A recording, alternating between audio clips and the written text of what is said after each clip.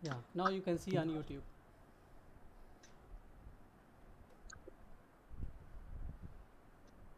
I see.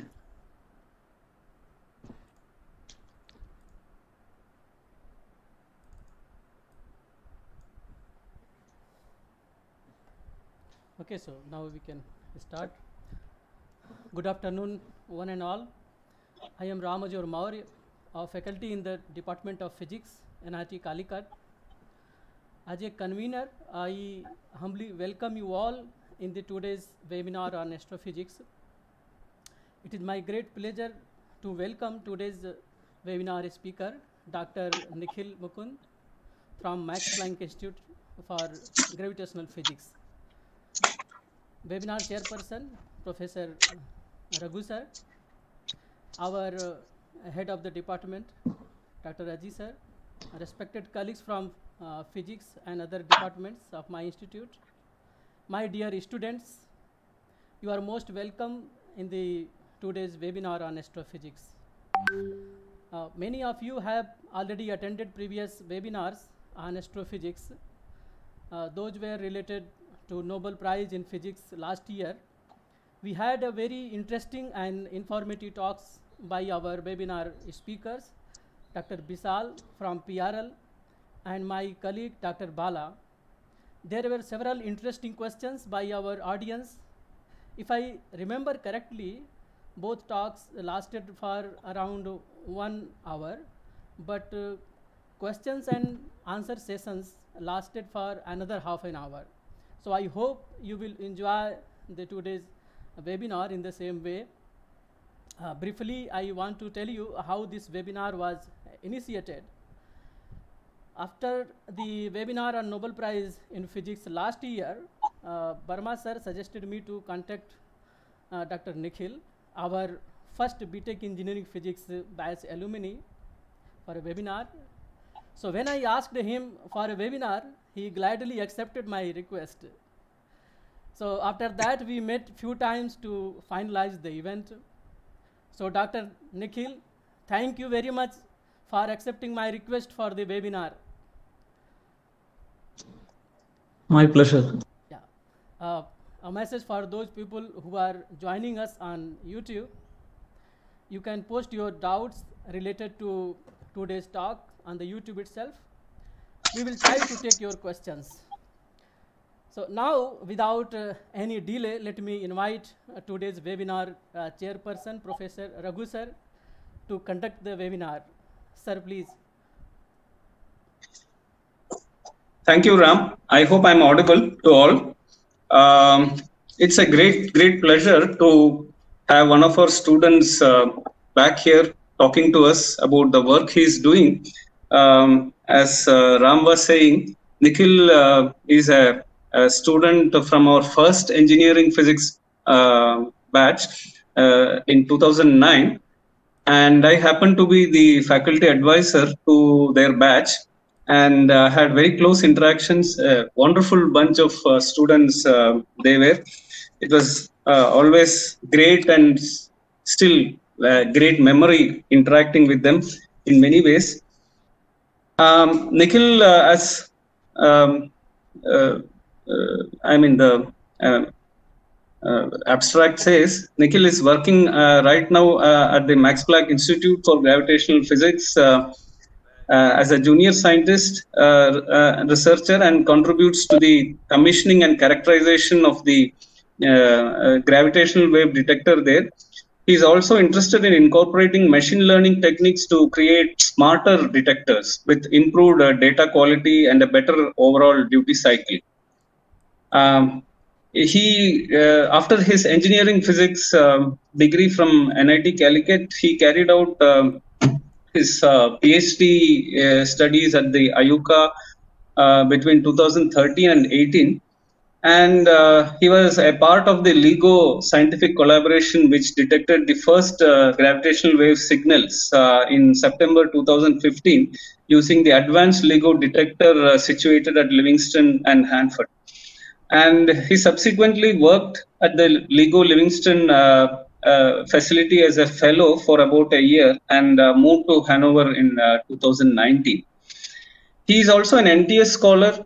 Um, uh, I remember him coming various times to meet me on various issues, and he was one who was very well fixed in his decision to do a PhD in India, and which I found very different from the others in his batch who were very keen to go out. And so that's something very characteristic about Nikhil, and it's, as I said, a great pleasure to have him here and talk to us. And I don't want to take up much more of the time here. Let's then hand over to Nikhil.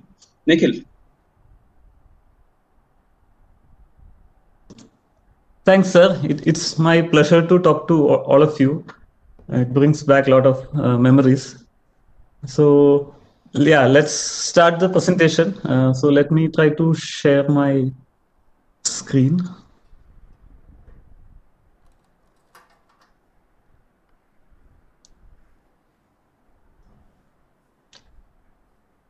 I think you will have to enable screen sharing for me. Okay. Ram? Yes. Yeah, you can. Okay. Yes, let me.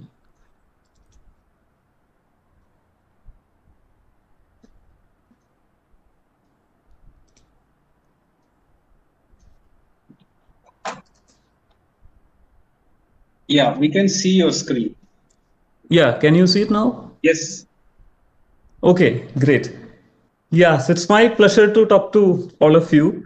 And it's great to see that many of you are interested in gravitational waves. And since we have a bit of diverse audience, I have sort of modified my slides so that I kind of cover the broad picture, but I also focus on some of the key points. And my main aim to this lecture or this presentation is to give you a feel how relevant technological innovations are and how they contribute to real scientific discoveries. So I would like to keep it very informal. So if you have any doubt, please feel free to add them to the chat window. And at the end of this presentation, we will try to address some of it. So let's go ahead. So the one question that we get asked most of the time is, why do you study astronomy and astrophysics? I think everyone would have their own answers, but I think the simplest one would be just curiosity. So if you would like to know how the universe began or how it is currently working, and perhaps how it will move ahead, like how it will evolve, studying astronomy and astrophysics is one way to tackle that question. And the way we do is like we study stellar systems and track their evolution. We cannot just, sun is a good source, but we don't restrict ourselves to just studying sun, because it takes long time for these systems to evolve, typically billions of years. So hence, what we do is we make use of telescopes in multiple wavelengths, starting from radio all the way till gamma ray, and then use these devices to capture these stellar systems and try to combine all this and build a picture of how the universe was at different stages of its evolution. But however, like if you look at some of the heavier stars and see their path of evolution, you would see that they end up as a neutron star. It's a very high density star, or as a black hole. And these objects, it's rather difficult to use conventional techniques and conventional electromagnetic radiation to study them. So we need different kind of messengers to probe these objects. And that's why we want something like gravitational waves. And that's the main topic that I want to discuss. So let's see. So before I discuss gravitational waves, I would like to mention the general theory of relativity. This is a geometric theory of gravity that was proposed by Einstein in 1915, and it's a because why do I say it's a geometric theory? Compared to Newton's gravity, which you are all familiar, the way Einstein conceived, or how he, like the way he proposed gravity, is rather shown in this picture, where you can see that if you have a very massive body like the sun, what it does to the space-time around it is to curve the space-time, just like if you have a fabric and if you put a heavy mass object, just like how the fabric is deformed, similarly the space-time is distorted. And it's well explained by the statement from John Wheeler, who says matter tells space how to curve and space tells matter how to move. And so once you have this kind of deformation, the other objects are following this curved path, and you see them as moving around. So you'd see that Earth is moving around the sun. In fact, it is just traversing this trajectory. So, and how much distortion it can, like an object can cause, depends on its mass. And we will see that when you get to higher mass objects, like sun to neutron stars to black hole, the deformation increases. And Einstein gave his very famous field equation, which I show here, which kind of connected the matter distribution and the space-time curvature. So this is a sort of non-linear partial differential equation. But when you solve it, we can extract the metric which connects, which essentially tells how the space-time behaves at different point in the universe. Okay, so since a picture is worth 1,000 words, I will now show a small clip, which is a simulation of two stars, like two neutron stars, and how they interact with each other and how they emit gravitational waves, which is like essentially losing energy from the system, and how they come close to each other. And I would like to tell that this is an audio clip where the frequency that you would hear is the frequency of the emitted gravitational waves, and the amplitude of the audio is scaled corresponding to the amplitude of the emitted gravitational wave. So here you would see the two objects, and below you would see the emitted gravitational waves. Tell that this is an audio clip where the frequency that you would hear .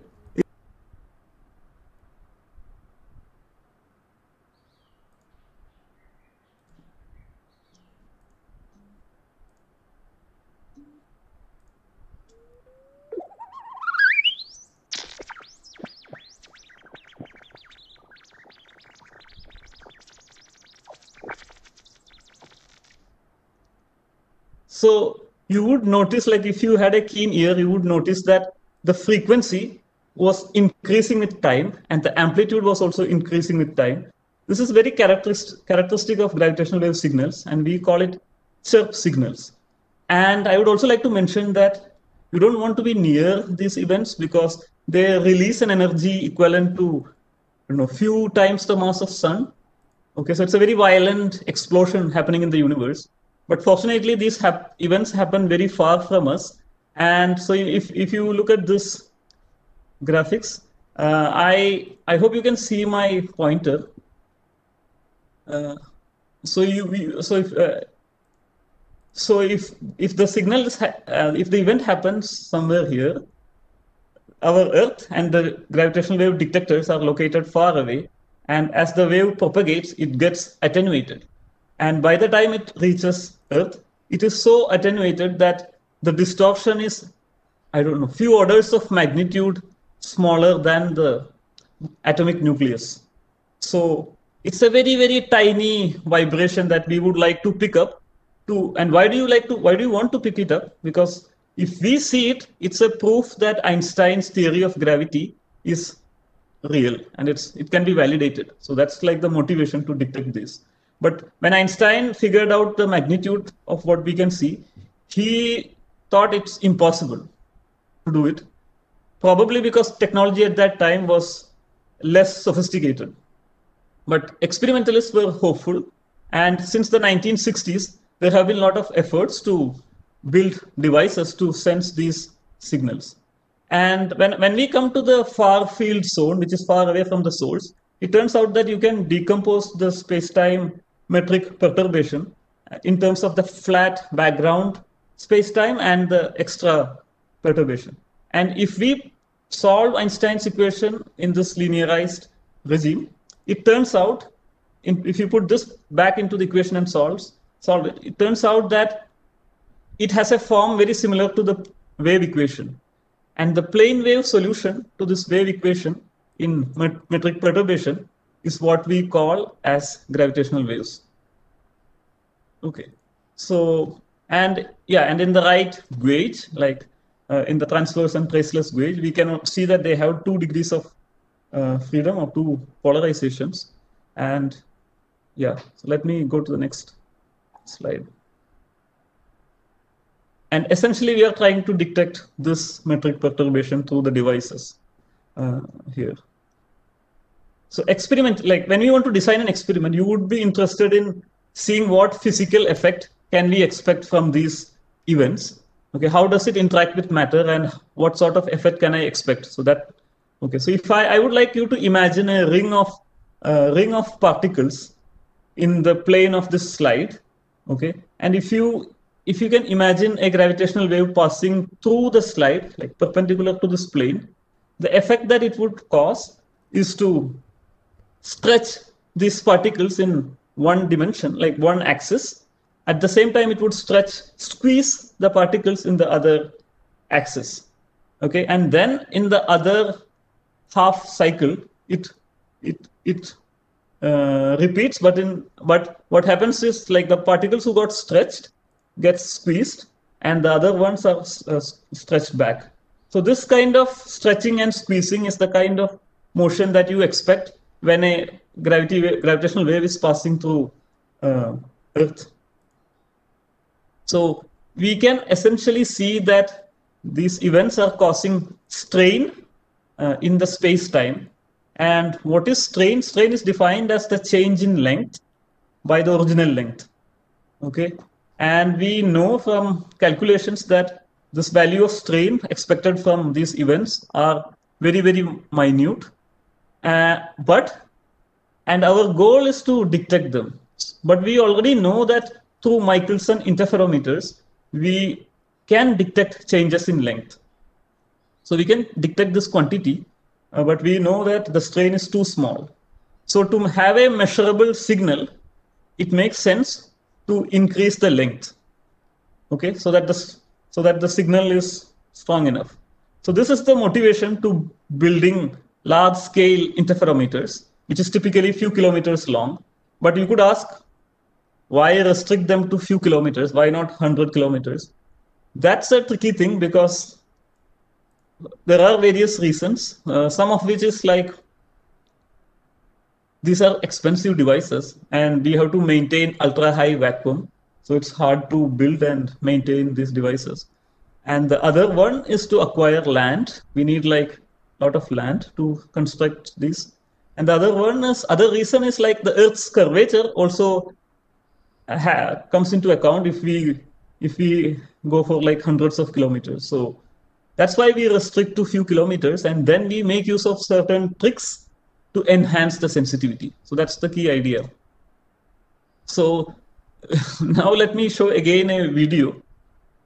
I'm sure many people who have listened to at least one gravitational wave lecture, they must have encountered this video.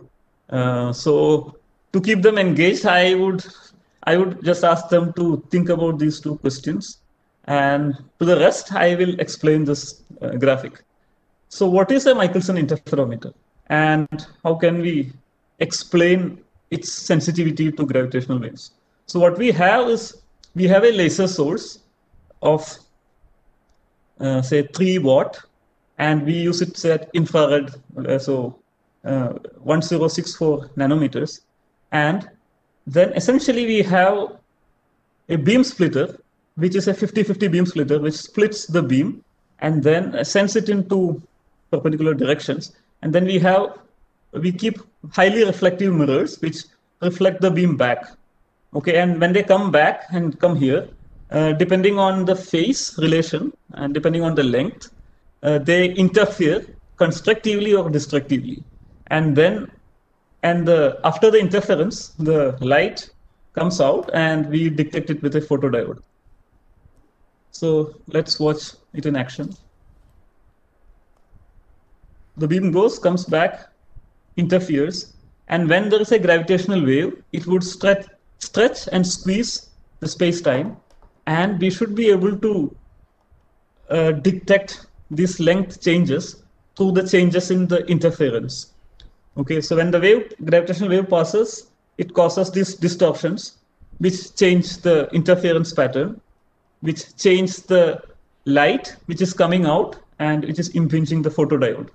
So essentially, we are looking at the photodiode signal, and we isolate our optics from every other possible noise source, and then we hope that the incoming gravitational wave will cause these kind of signals, and we read it out. So this is the basic principle.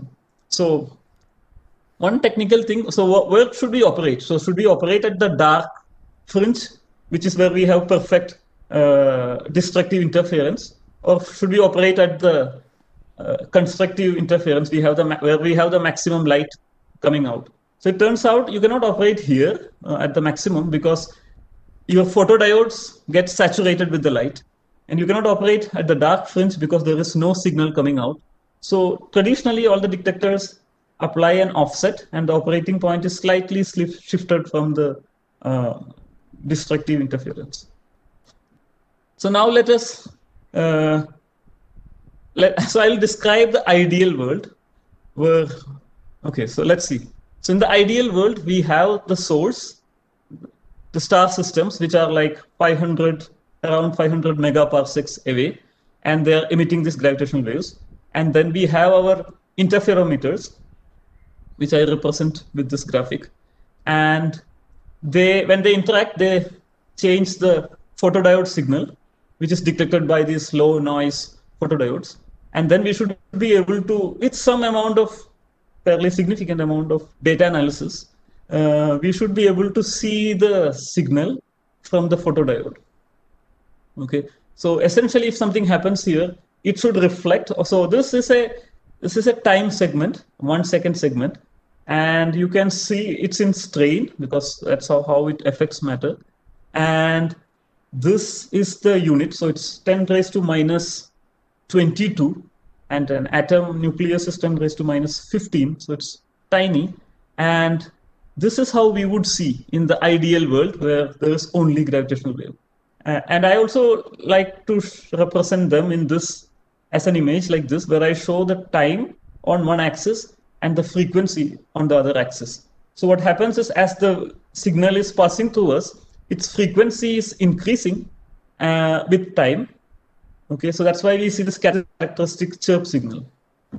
Okay, so now let's add some amount of reality.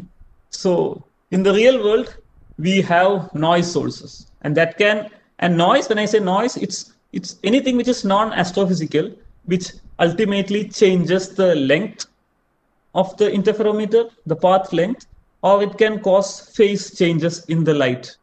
Okay, so it can cause length or phase change. And one source of noise, the most prominent noise at high frequency, is a readout noise at the photodiode, and it's called photon short noise. So this noise arises because when we look at the arrival time of photons at the photodetector, it seems a bit random, and they seem to follow certain statistics called Poisson statistics. And this randomness in the arrival time of photons lead to a sort of uncertainty and a noise. So if we go back and forth, so I would like, you can see this was the original signal and how it is getting corrupted at the high frequency. Okay, so I see. So So is that it? Do we have other sources? Of course. And the other major noise that can change path happens at the lowest frequency, and that is primarily the ground motion. So we expect our Earth to be like quiet, but it's, if you use a seismometer, you would see that it's moving at 10 raised to minus 7. So you should, I was talking about 10 raised to minus 22, and the ground is moving at 10 raised to minus 7 at 1 hertz. Okay, and that, if you again look back between these two signals, you can see that how I now see extra modulations coming and how my signal is getting corrupted. So this is not gravitational wave, this is just ground motion. So, and if you are really lucky or unlucky, someday, this is like the geo interferometer where I am currently live streaming this video from. And this is the center station, and this is one of the arms. The other arm is this way. You might see, we might have some unexpected guests like this. We have some tractors coming to do farming. You can see that they are working just next to our corner station, our corner station, and you will see that our signal is completely corrupted. Okay, and they cause so significant amount of ground motion that the whole interferometer goes out of lock. Okay, so it's not just corrupting the data, but it's also hard to keep the whole thing under control. But we do have good knowledge about the seismic noise and the different kind of seismic noise. So they are primarily earthquakes at the lowest frequency, and typically at LIGO and other detectors, there are some amount of activity going on to mitigate. So right now, it's hard to shield against earthquakes. So there is kind of no isolation. In the future, we are planning to use machine learning to get early warning of these earthquakes and switch the configuration of our detectors.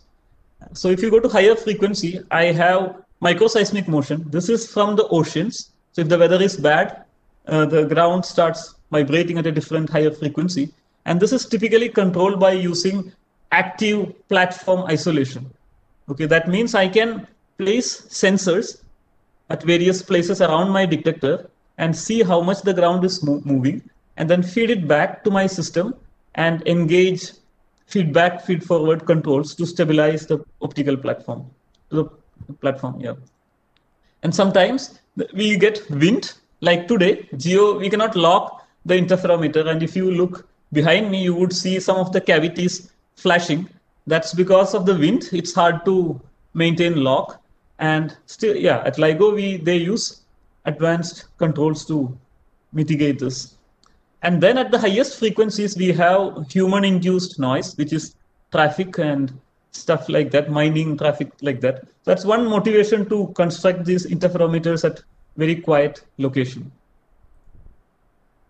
Okay, so because of all these noises, we need an extra loop to mitigate their effect. So what we do usually is like we sense how much extra noise or extra motion is happening at the lowest frequencies through this photodiode, and then we use a lot of control systems, which includes both analog and digital filters, and they acquire signal from different sensors placed within the interferometer, and with proper design of filters, we can actually send feedback signals. So they are essentially trying to sense the motion and then trying to push the mirror in the opposite direction, so that only like the seismic noise or the non-astrophysical noise is minimized. Okay, so that's how the control systems work, and usually it's done through coil magnets, where you essentially send a current, creates fields, and then it can actuate on the mirror at the top stage. And at the bottom stage, we use electrostatic force to control the mirror. And this sort of feedback helps to keep our interferometer in locked condition. And when I say lock, I mean to maintain the position of each of these optics such that I achieve resonance in my system. And if you look carefully, you would see that I am suspending all my optics through these wires or fibers. And you might wonder, why am I doing that? So it turns out that the most simplest and way to isolate vibration is to suspend an object. So if you can imagine a simple pendulum, and if you look carefully, you would see that I am suspending all charger, and then the idea is like I am holding my object, and then I am trying to see if I move the top stage at some frequency, how does my bottom stage respond to it? So I'm looking at this transfer function. At each frequency, I am trying to move the top stage and see how much motion is happening at the lower stage. It turns out that at the lowest frequency, when I move this mirror, it is completely transmitting the motion. So there is no shielding. It just repeats what was applied. So there is no isolation. And if I increase my frequency and come here, it's an interesting point, and we have resonance. That means the object moves like you are injecting more energy into the system, and it moves even higher than the injected signal. So you don't want you don't want such high resonances in your system, and usually we damp them through filters. So, but when you go to the highest frequency, as I show here, it turns out that the noise is attenuated. So even if you move the stop stage at very high frequency, by the mere suspension, it gets attenuated, and it has a 1 by f square slope if I have a single stage suspension. So if I look at this transfer function, and if I have some amount of motion at 1 hertz, and by the time I come to 10 hertz, it is attenuated by a factor of 100. So this is good. And what we do at LIGO or Virgo, or even here at Geo, is to use multiple suspension. So you have multiple stage like this. So you will have one more pendulum, and each stage will give you 1 by f square isolation. So we typically have 3 to 4 stage. Okay, so that's suspension. So now let me come to this picture again, and this time I have added more realistic. I have made it more realistic. So in the sense that in addition to the gravitational waves and seismic noise, we might also have stray electromagnetic fields that can affect the actuators. You might, and on the sensing side, on the if you look at the face of the static carrier, the laser light, it can be affected by the shot noise. It can also be affected by scattered light. So if you do a lot of optics experiments, you would know how bad scattered light is. So all this can get into the system. And even with the control systems, we already know that you cannot have perfect controllers, and they can inject control noise, a lot of control noise into the system. That's why we need good amount of engineering to design very low noise controllers. And even at the actuator, it can also have its own non-linearities and other sort of noises. So what we do is we take into account all of these, and scientists through very careful design and engineering have come up with very low noise electronics and actuators and things like that. And we make use of such control logic and try to lock the interferometer, minimize the low frequency motion, and sense the signal. So I can say that at high frequency, okay, typically above a kilohertz, the photo detector is around a kilohertz. The photo detector, we are actually sensing the gravitational waves. Okay, so we just sense, and it's limited by the short noise. While at the low frequency, because I am actuating my system through this feedback, I have actuation signal. And through a process called calibration, I get a precise understanding of my the optical response.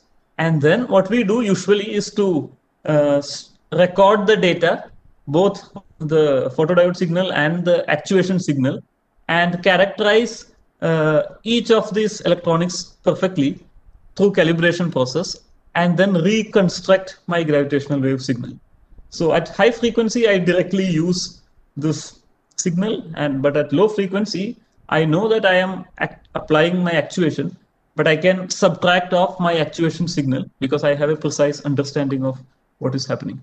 So this is almost close to what is happening, and the reconstructed signal would look like the strain signal. Okay, so now let me introduce GEO 600. It's a German-British gravitational wave detector located in Hanover in Germany, and this is where I work, and I am currently live streaming it from here. So as you can see, it is similar to the Michelson interferometer that I showed you, and it's actually 600 meters long around this axis, and around both axes, and yeah, and this is our center station where we send the laser beam. Okay, and you can see that we have a lot of farming happening close to the site, and coming to the site itself gives you a fair amount of exercise because you have to cycle all the way, and if something goes wrong here, you have to go back. So it's good as for your health also. So now let me show the optics that's inside this. Okay, so it is slightly more complicated than a simple Michelson, but I am sure I can explain to you in less than a minute. So let's see. So I start with my main laser, but even though I have a good laser, and I might still have the laser frequency off, and I only care about the fundamental mode of the laser. So we have input mode cleaners to clean the beam, and then I'll explain this mirror later. We have the usual beam splitter. Okay, we have the beam splitter which splits the signal, and we do a trick. So we know we are limited by our length and 600 meters, and we know we need longer arm length. So we fold GEO. So we keep an extra mirror here and reflect back the beam. So in fact, we have a length of 1200 meters. Okay, and the beam comes back, interfere here, and then goes through this mirror. I'll explain it later. We have certain beam directing optics, and then finally, the gravitational wave signal is only in the fundamental mode. Okay, so I would like to filter out the extra stuff, and because of various effects, thermal effects and stuff like that, I might have higher order modes, and I use an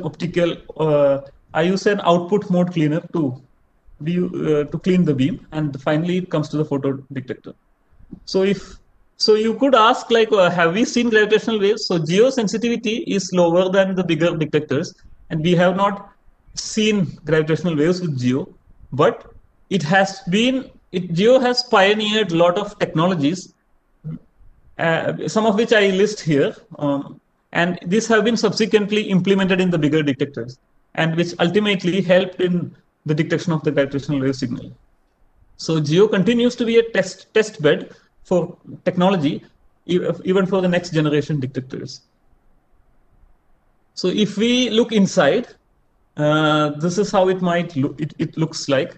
So it's a clean room area. It's a class 100 clean room area, and we let in visitors till here, and we have a glass shielding here. And you would see that all the optics is under high vacuum, and the laser beam is all shielded.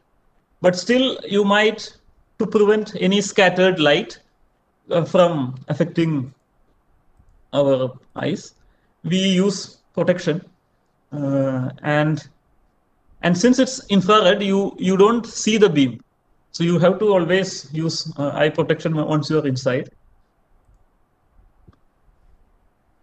And okay, so now in this slide, I actually show the location of the different detectors. So in yellow are the ones which are currently in operation. We have Kagra in Japan, GEO in Germany, Virgo in Italy, and LIGO in Hanford and Livingston in the US.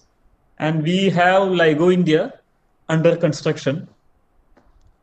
And how do these interferometers compare in terms of sensitivity? So when I say sensitivity, if you look at the y-axis, it is in units of strain, okay, and it is like it starts from 10 raised to minus 19 and goes to 10 raised to minus 24, and I show it in the audio band frequency, which is from 10 hertz to around 10 kilohertz. So you would see that they differ in their sensitivity for various reasons.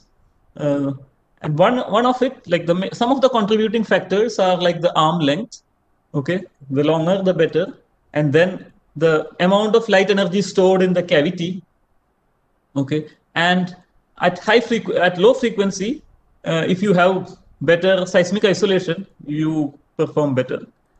But at the highest frequency, that is the primary focus of my lecture, my talk, you would see that at least they look similar in shape. So that means it's the same physics or same noise that is limiting all the sensitivity of all these detectors. So I would like to talk about some of these noise sources. And before I do that, I would like to introduce a term called optical gain, which essentially, so if you consider the whole interferometer by this block, and if you consider a disturbance in meters, your photodiode is essentially sensing something in watt. Okay, and optical gain is just this conversion from watt to meters, or the other way. And one way, like suppose I guess, or if I know some idea about the noise, and I know how to calculate my noise, in this case short noise, measured at the photodiode, I would like to project it back to my sensitivity plot, and I would like to see how much motion it causes in terms of strain. So the way we do is we take the short noise and divide it by the optical gain. So essentially from here we get back to here in meters, and when you divide it by the arm length, you can get the sensitivity in strain. And if we see, the short noise is like flat in terms of frequency, it's a white noise, so in terms of frequency it's flat, and the optical gain acts like a single pole, so it has a 1 by f frequency response. So if you divide, you will get a shape like this, okay, qualitatively. And if you put it back, it kind of matches. So this is kind of the work that we do. We try to guess the source, calculate it, project it, and see that, okay, I know I am limited, but I at least know what is limiting me, and then we can try to guess or like do some tricks to improve my sensitivity. And now I would like to do it quantitatively. So as I told you, like at high frequency, it is the short noise, and if I divide by the gain, optical gain, I get it in meter per root hertz. And electronics engineers and know that short noise is given by the Schottky formula, and so which essentially looks at the photocurrent, okay, which in turn depends on the impinging power, okay, and there's a square root. So the short noise goes as the root of power, and the optical gain, which we infer from in the interferometer calibration, goes proportional to the power. So if you take the ratio, you'll see that high frequency sensitivity goes as the root of power. So increasing the power increases your short noise limited sensitivity. And if we put in some typical values, like you can check it later, like if I use this equation and put the current and stuff like that, I get 10 raised to minus 11. And if I use an optical gain, which is typically inferred from calibration, and divide it, we can already see that the interferometer is very, very, very sensitive at 1 kilohertz. So it's like around 10 raised to minus 18 meters. That's the source of, that's the level of motion that we are able to detect at highest frequency. Okay, so let's see. So one key principle that improves the sensitivity of any of these interferometers is to increase the amount of circulating light in the arms. Okay, and as I showed you before, the interferometer essentially has a beam splitter and two mirrors, and we send a laser beam, and we have destructive interference happening here. That means very less light is coming out. So we send in, say, 3 watt, and very less light is coming out. So that means it has to go somewhere. And it turns out, if we operate in the dark fringe condition, close to the dark fringe, all this light is reflected back. The beam splitter is acting like a perfect reflector, and all the light is coming back to the laser. And we would obviously want to reuse this light. So what we do is to put an extra mirror here, okay, and that what it does is to reflect back the light and recirculate it in this power recycling cavity. And the gain in power that I obtain by placing this mirror depends on the reflectivity of these mirrors. And typically at GEO, we have a factor of 1000 enhancement. So that means if I send a laser beam of 3 watt, we are actually getting 3 kilowatt inside. And for comparison, this the laser pointer that we use for presentations, it is just few milliwatt. So it's a lot of power inside, and that's how we increase the sensitivity. But there are some side effects when we have such high amount of circulating power. One is the thermal effects. So if you see the beam is completely passing through passing through our beam splitter, and this causes thermal distortions, and that leads to higher order optical modes in the system, and this is not a desirable thing. But at GEO, what we do is we try to thermally compensate it by projecting thermal radiation. So if you know what distortion is caused, we can project in the countering. We can counter it by projecting thermal radiation and correct for the distortions. That's what we do. And recently there has been a paper which they have found that because we have such high amount of light passing through a material, it kind of makes this configuration very sensitive to dark matter fields, and it's even higher than advanced LIGO and Virgo, because they have arm cavities and hence they don't have such high light passing through an optics. And I'm not going into the details. I've given the link. You can check it. Okay. So now let me come to the next technique. So we know we can improve the stored light, and we can improve the static carrier field. What else can we do? So the next thing that improves the sensitivity is to increase the amount of the GW induced optical signal. So we want to increase the storage time of the GW, the gravitational wave induced signal. So let's see. So what does that mean? So when we have these astrophysical events happening, and when these waves pass through the interferometer, what they do is to introduce side bands around my main laser frequency. So if I have a carrier frequency, the gravitational waves are interacting with it and introducing side bands. Okay, and they are introduced in both the arms and all through this space-time, all through the length of the arm. Okay, as I show here. And now let's see what's the time scale. So if I take a gravitational wave at 1 kilohertz, that means it will persist for about milliseconds. Okay. While if you calculate this, if you know the speed of light, and if you calculate the time it takes to enter and do this exit the system, it is in microseconds. So the interaction is happening in milliseconds, while the beam and the side bands that are created are exiting out of the beams here in microseconds. So it makes sense to keep a mirror here and such that it is resonant to the side bands, and thus resonantly enhance the gravitational wave induced optical signal. So that's why we keep a signal recycling mirror here and adjust its position such that it resonates the side bands.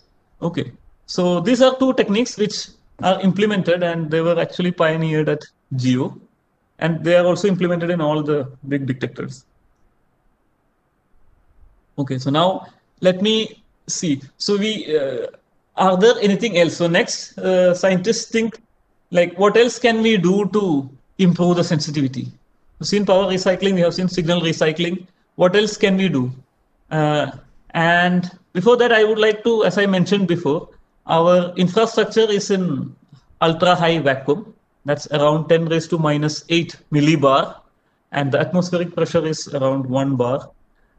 And there are various reasons why we keep it at such low pressure.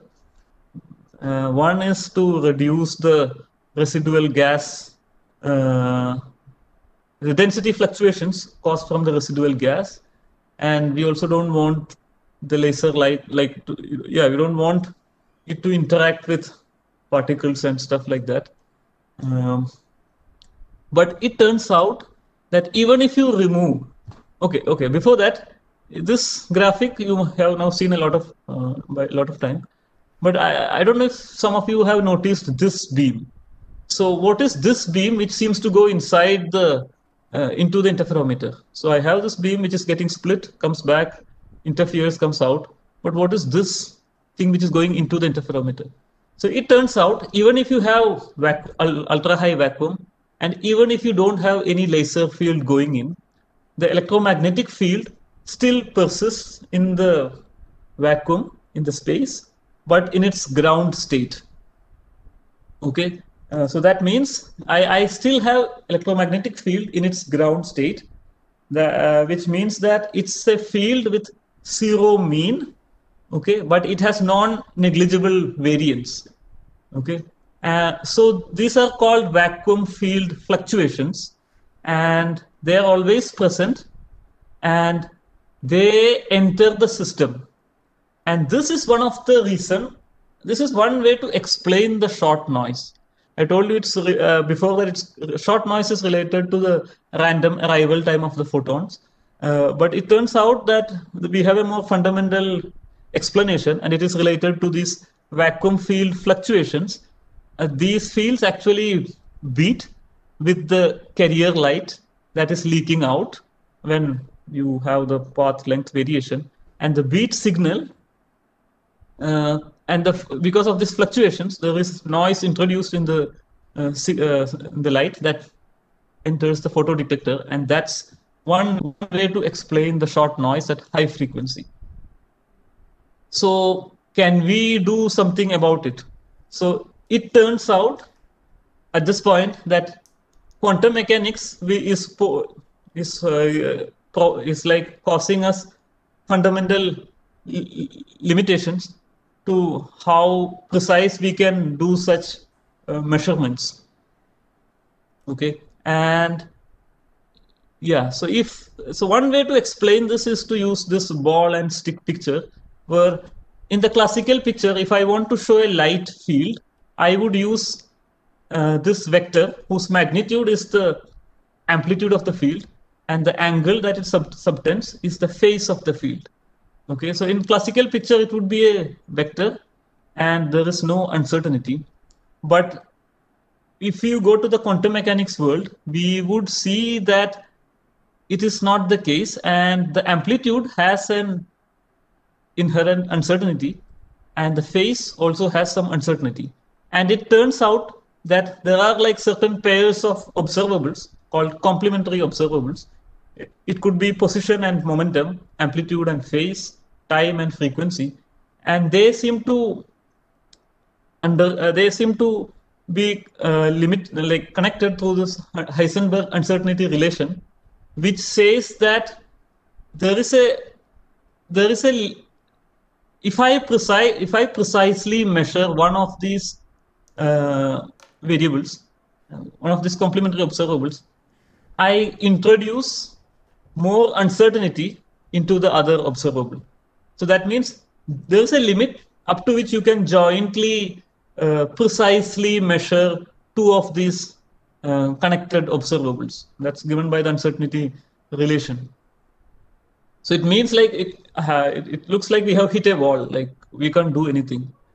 But if we again look back, like how the interferometers work, at high frequency, we are actually sensing length motion, and ultimately we are sensing the differential phase. Okay, so the variable or the readout signal or the observable that we really care at high frequency is the phase. So, and not the amplitude. So we could then,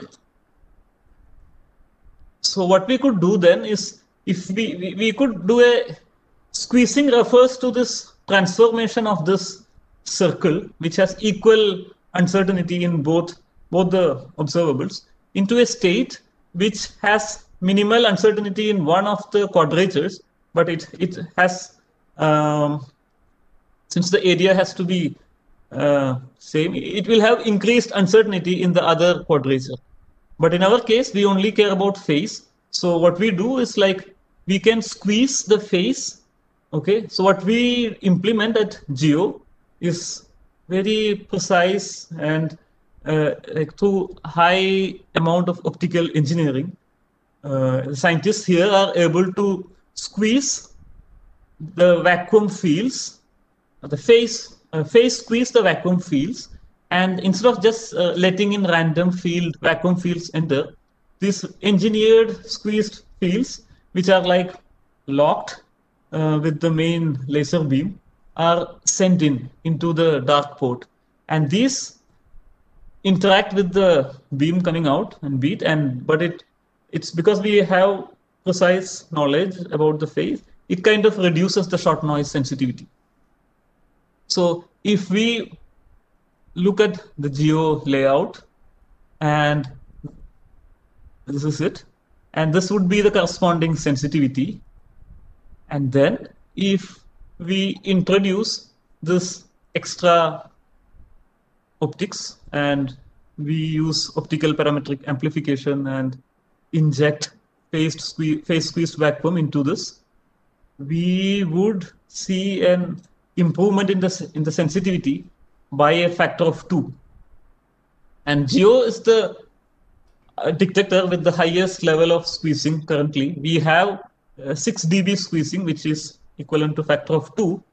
And this is same as increasing the circulating laser power by a factor of 4. So by this technique, we kind of overcome the thermal distortions that would be otherwise caused if you have high power, but still achieve the desired amount of sensitivity. And if you have a factor of 2 sensitivity in amplitude, that means in the volume, it goes as cube of this, and so you will have a factor of 8 in the volume that you are probing. So that means we are more sensitive to astrophysical sources. So this is a key technology for the next generation detectors. And after Advanced LIGO and Virgo, there are plans to build the next generation, the third generation. They are called as Einstein Telescope. It will be built in Europe, and Cosmic Explorer in the US, and in the mid 2030s. And they plan to achieve 10 dB of squeezing. Okay, so yes, so this is also another interesting thing, and we recently published this in PRL, so you can go and check the details. I see. So now, after all this technological innovations and tricks and engineering, we are able to finally detect. When I say I mean the LIGO scientific collaboration and the LIGO and Virgo detectors are finally able to detect gravitational waves. And after 100 years, after Einstein predicted them, these interferometers are seeing these signals, these tiny distortions in space-time, and they kind of precisely match with what Einstein predicted. So hence proving that the general theory of relativity is right, and up to certain level. Okay, so I would say the weight for these signals was truly it was worth. So if you are from NIT, you would remember this caption. It's called "Worth Its Weight in Gold." And currently, we have seen around 39 events. And when the detectors were operational, the advanced by LIGO and Virgo, they were seeing around 6 events per month. Okay, and if you look at these two, so here I show how to these objects combine and form a resulting black hole. And if you look at the mass, there would be a difference in the sum and here, and that's emitted as gravitational waves. And yeah, so it was truly worth all the effort, all the engineering and all the technological innovations finally helped us prove Einstein's theory. And I am almost at the last slide. We maybe would have this doubt that is this the end? Like, have we seen everything? No, that's not true. Like this is just the beginning. This is just like Einstein when Galileo built the telescope. That just ushered in a new era of astronomy. So this is just the beginning, and there are still signals which we have not seen. And so for one example that I would like to show is this graphic, which again shows these star systems coming together, merging, and finally becoming a single black hole. And there are various phases to these signals, and there are certain parts which I would like it's called post merger, which carries lot of astrophysical information in terms of the inherent equation of state of the neutron star and the magnetic field in the neutron star, and they determine the shape of this spectral, the shape of these peaks, the frequency and the width. These have not yet been seen by any of the interferometers, and there would be a increased effort to target these signals. And I would like to now so I would like to now show a demo. We have enough time. Let me stop my screen share and sharing your screen. Stop sharing. Let me share. Okay. I hope you are able to see my window. So this is like a hypothetical scenario. Like if we have our detector. Okay, so first let me just have no squeezing. Okay, so the blue curve represents the sensitivity of geo, and so what we do is like we model the sensitivity given our understanding of the system and the optical parameters.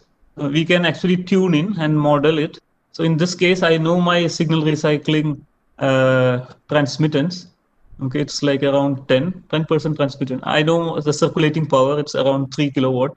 I know we have, so you see it's already here and like this. And then I have, if I put the 6 dB of squeezing, okay, you would see that my modeled sensitivity kind of matches with what I really see.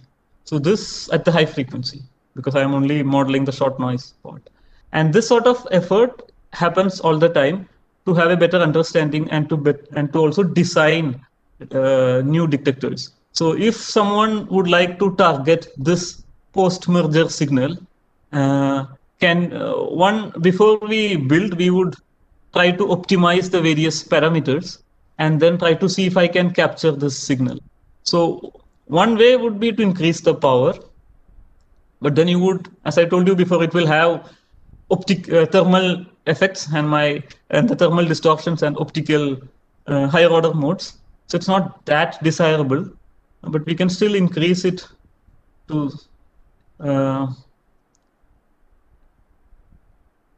we can still increase it a bit. What about squeezing? So can we go to high amount of squeezing? In principle, yes, but in practice, squeezing is like limited a lot by optical loss in the system and astigmatism and mode mismatch, and there are a lot of other aspects that come into play when we try to implement squeezing at big interferometers.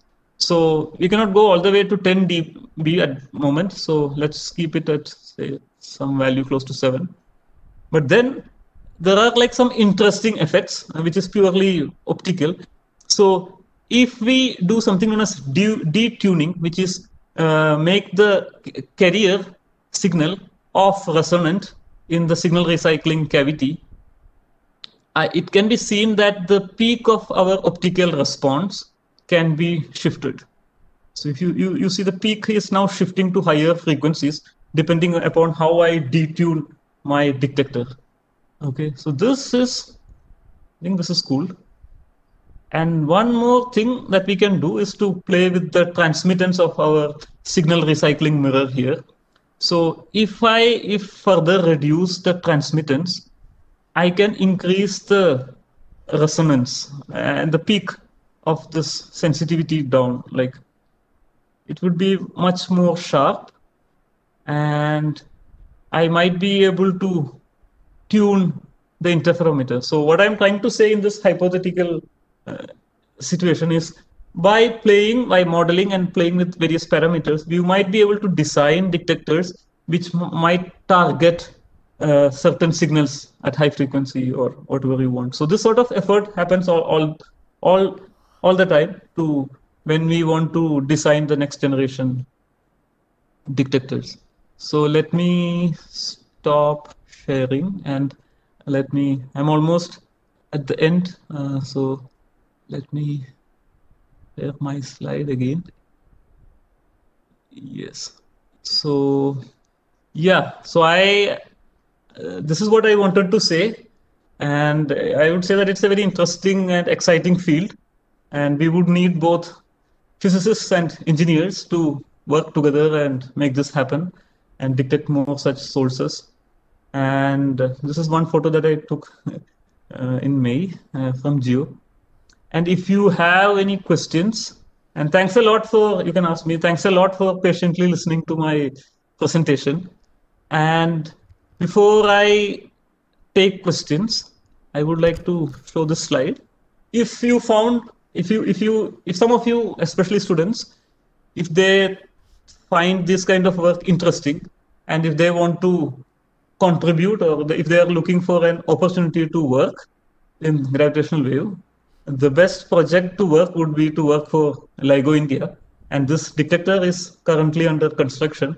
And it would be a great opportunity to contribute and get into this field. So my friend Ankit from Ayuka shared this interesting link, which has a lot of resources that covers various aspects of GW science and technology. It includes tutorials, data analysis, video lectures, and internship opportunities. So I would, if you are interested, please have a look at these resources. Yeah, I think I am done. I can now take some questions.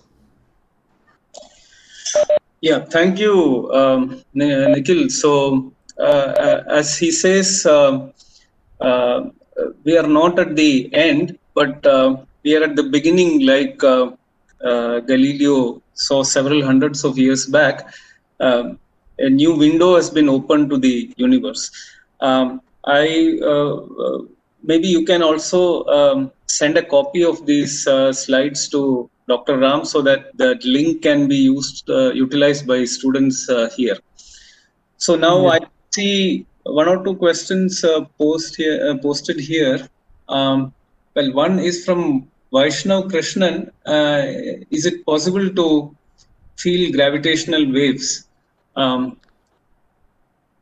Yeah, so in effect, it is as it is passing through, every matter body is experiencing some amount, but if you calculate it, we would see that it is so tiny, like it would be order of 10 raised to minus 46, so that you would hardly feel anything. So we are all getting stretched and squeezed, but it is so tiny that we don't even feel it. Okay, so this is from the YouTube. I think Satish is here. So he asks, space-time made of is space-time made of cosmic strings? I think this is Dr. Satish, who was a ad hoc faculty here in our institute sometime back. So cosmic, yeah. So as per Einstein's theory, the space-time is like a continuum. Okay, so it has not yet been quantized. It has not been combined with quantum mechanics. So as per his theory, if you zoom into the space, it would still look continuous. And cosmic strings, I don't know. I am not an expert in that field. So yeah, yeah, I try to. I would try to look it up and then provide you with an answer. But what I know from Einstein's theory is like space-time is a continuum, and it is like infinitely zoomable, and it has quantum effects, or like the Planck scale effects have not been introduced or successful. There are works on quantum gravity to combine these two. And in the classical theory of general relativity, if you understand the metric perfectly, we would be able to know about the curvature. And so, Okay, so here's Ashwin P. Vijayan. Very nice talk. Maybe I might have missed it. Does radiation pressure from high-powered lasers also contribute to the noise? Also, is human-induced noise the most difficult to model? okay, so yeah, so I can show this slide again. So the radiation pressure from the light can cause motion, but it turns out that its effect is mainly at the lowest frequency. Okay, so in this case, it would, if we project the radiation pressure noise from the light, it would look like this. Okay, so the photons are actually, so what he is asking is like the photons are hitting the mirrors and they are imparting momentum, and that can actually, and if you have pressure imbalances, like if you have a power imbalance on both sides, or things like that, or if you have some differences in the momentum that's transferred, you will have jitter, and it actually goes as 1 by f square, I think. But it is at the lowest frequency, and practically we have other sources of noise. So we might already have seismic noise or control noise or optic coating noise, that it is already higher than the amount of radiation pressure noise. So once we have better seismic isolation and better optical coatings, and the sensitivity of the advanced detectors come down, they will sense the radiation pressure noise. And in fact, if I am right, advanced LIGO and Virgo are seeing signatures of radiation pressure noise. And one way to counter that would be to use frequency dependent squeezing. So the squeezing that I told you is a frequency independent, and it's only good at high frequency, and it is actually injecting a bit of noise at the radiation pressure. So if advanced LIGO would, and they are now working on doing frequency dependent squeezing, so where both the ends of the spectrum would be improved. So yeah, so that's my comment about radiation pressure noise. And regarding the human induced noise, yes, it is hard to model. So one way is to locate the detector at far from the city, so far from railway line, far from airports, far from mining activities, and put seismic isolation, and so mostly it is seismic, and so we can actually model and project. So if you place seismometers and other accelerometers, we can project the noise and then get an idea. And the most complicated thing to model is something in the mid frequency. So it is something from say 100 hertz to 1000 hertz. In that region, after all the noise projections, scientists are still not able to match. The noise budget is not matching at any of these detectors with the real thing. So what we do usually is to make speculations and then calculate the noise and project it and see if it really accounts for this and until we know what is limiting us, we cannot improve it further. So that's my comment. Okay, so this is Vimal Vijay. He is a computer science student from NIT Calicut.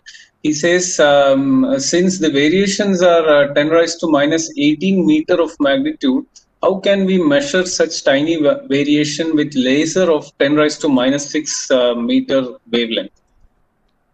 Yes, so that's a good question, and that is if that's what I tried to explain through the optical gain. So what we do is, so I think I should also explain calibration. So what we do is, ultimately what we see is like difference in phase, okay, differential phase, right? And if you saw this slide, what I do, if we place a short photodiode and I look at the intensity fluctuations, and I take the Fourier I take the frequency dependent intensity fluctuations coming out due to this differential phase, and if I look at the spectrum, and if I can also know the optical gain in the system, I would be able to estimate the displacement at each frequency. So what we do usually is we introduce, so when the loop is running and the interferometer is locked, what we do is we introduce calibration lines into the controls, and these are lines which are injected at known amplitude. Okay, I precisely would know that, say, at 1 hertz, I am moving my mirror by certain amount in meters. Okay, and then I know that. So what I do is, like, at few points in my sensitivity, say 400 hertz, 700 hertz, 1 kilohertz, I inject these lines, and then I try to move my optics, and I precisely know how much I am moving in terms of meter through the calibration, and I look at the photodiode signal, which is in watts, and then I can get this optical response, and we can actually trace back the motion at 1 hertz, and then we know the pendulum response and things like that. So through this kind of calibration, frequency dependent calibration, I can convert my photodiode signal in watts to optical, like, length variation in meters. And if we follow this part and if we calculate, we can already see that with this kind of differential phase measurements, we can reach 10 raised to minus 18 and that kind of sensitivity. And I think you should also see that we are actually measuring the optical beat between the carrier frequency and the signal sidebands. So it's like, yeah, so that's in audio band. So you can actually use a laser and through this process measure something which is smaller than the wavelength of the of the laser light. Nikhil, yes, your laptop battery has been exhausted. I think around only 10%. Yeah, I still have 11%, so it should. I can. Yeah, there is. I see. There is just one more question here. By introducing an optical element,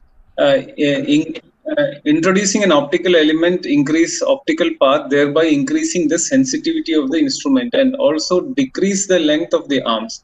Is this possible? Can you decrease the length of the arms to increase sensitivity? That's what I understand.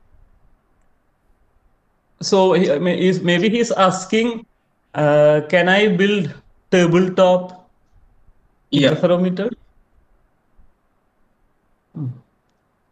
There have been efforts to build atomic interferometers to detect gravitational waves, and they are like yeah.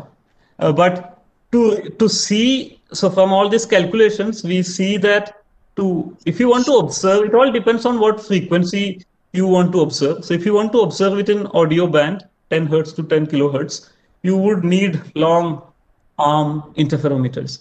While if you want to measure gravitational waves at say millihertz, okay, so say from wide dwarf binaries, and you can actually use tabletop. It's not tabletop. Yeah, you can actually use LISA, which will have multiple satellites, which are small, but they have to be like launched in space, and we need like long baselines to detect this stuff. So let's see. Okay, so to detect, if you want to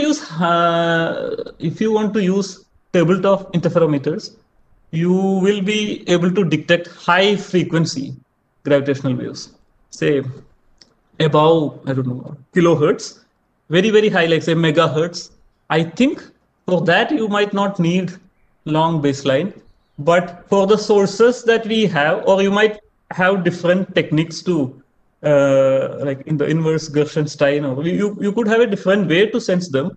But for the audio band, which we know from astrophysics, like we know there are sources that emit at this frequency, and that's why we build it at this frequency. There it has to be at least kilometers scale. Okay, so this is from Anjali. What are the effects of turning up the power? Okay. So let me, which slide should I show? Okay, so let me, 1 second. Let me bring in this. So when you increase power, if you we would see that if I have 3 watt coming inside, and with this power recycling I have 3 kilowatt, and if you look at the optics, it is passing. So here at this optics it's just getting reflected, and if you have very nice optical coatings with high reflectivity, it doesn't go into the substrate. While for the beam splitter at geo, it has to pass through the entire bulk of the beam splitter. And what it causes is thermal lensing and thermal deformations. And that leads to optical path difference through the beam splitter, and this is seen to introduce higher order modes in the system.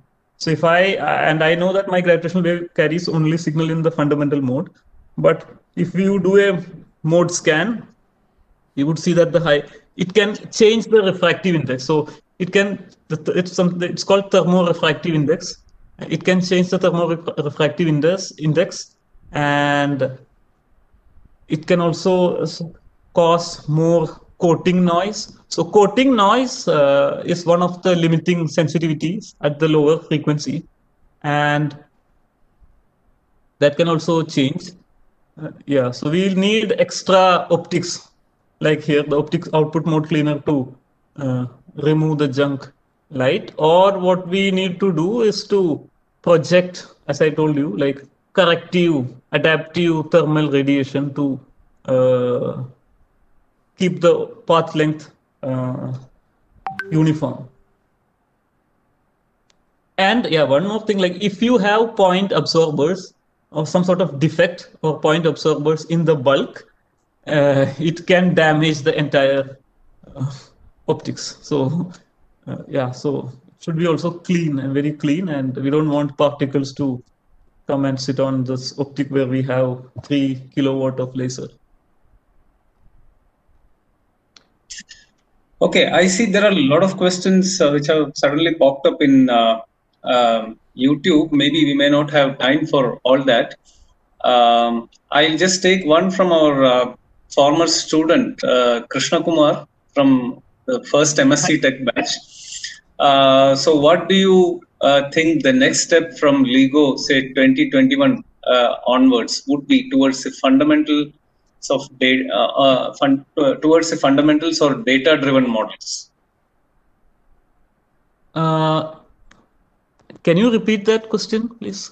What do you think the next step from LIGO, say 2021 onwards, would be towards the fundamentals or data-driven models? Is it a direction towards fundamental aspects or towards data-driven models? Okay, so one thing I would like to say is like, okay, we have detected gravitational waves, but we have only detected 39 events. So that's not enough statistics. So what astrophysics people care is like we need to build models on like the distribution of stars in the universe, like at what epoch these events happened and all that. So we need more events first of all. So currently the LIGO detectors are going through an upgrade called and the idea is to now take it offline, make the upgrades, and then come back with an increased sensitivity so that we improve the astrophysical reach of the sources that we can capture. Okay, and so that would be sort of to capture more source would be one aim. To look for the post merger signal that I showed you before would be also it would also be great. And the other thing is like we have only seen gravitational waves from binary neutron stars. Okay, and we do have other sources. We have stochastic gravitational wave background that is also should be seen soon with improved sensitivity, but it has not been detected. And there are also gravitational waves emitted from continuous waves emitted from rotating neutron stars that have not been seen yet.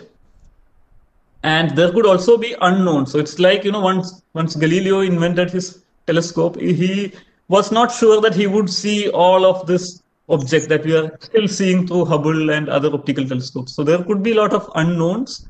And yes, and then what would happen is like it's also like a test bed to try out different technology like squeezing and quantum mechanical effects and frequency dependent squeezing. These sort of technologies would be also tested in the new detectors.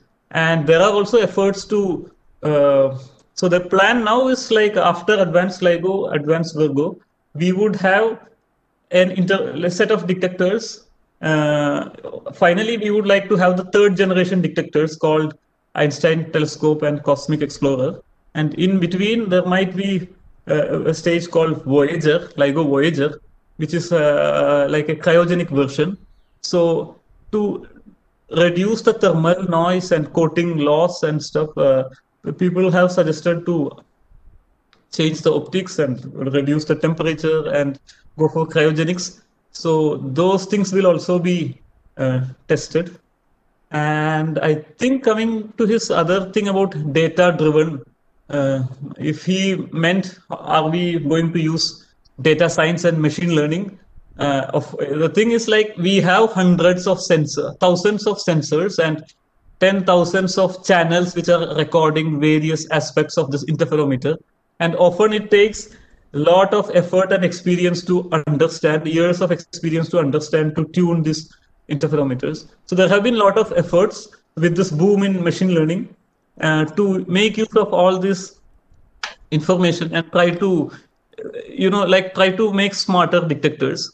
Like GEO, for example, is a fully automatic detector. So if there is seismic or if the seismic goes down, GEO will try to automatically lock and go to each stage of the locking.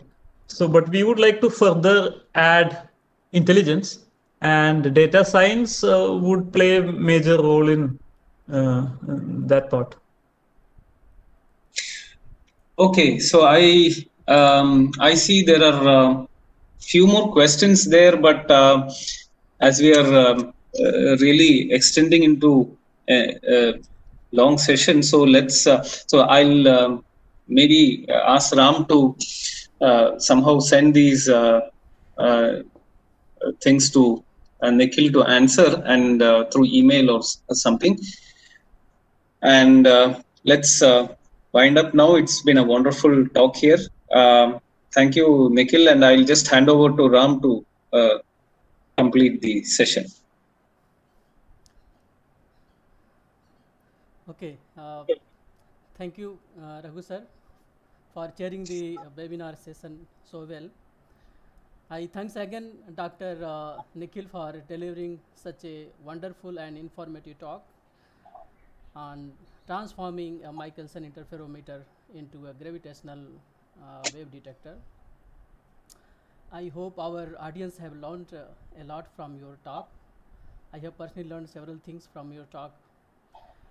You answered doubts of our audience so nicely. Yeah, thank you all for your participations and wonderful questions. So the event is now closed.